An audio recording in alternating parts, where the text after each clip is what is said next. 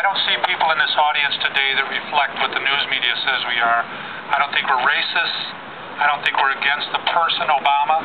We're against the policies of the administration. Right. We're against our freedoms being taken away. Yeah. I would encourage you, as I've learned to do, is to keep correspondence going with our representatives, with our senators and our congressmen.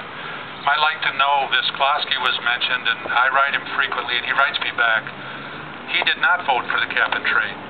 And I think when someone does that, we need to also thank them for their vote. Not just tell them what they don't do right, but praise them for what they do right. And communication is very important. I was saying to my wife the other day that when I was watching on TV these riots in Iraq, how the people felt they weren't represented by their votes. I know I feel that way in our country today, and I'm just surprised that we don't see more visible people in our streets like we saw over there, rejecting the things the government's doing. This is a peaceable audience, and I respect that, but we need to be heard. We need to be seen. We need people to know that this is not right.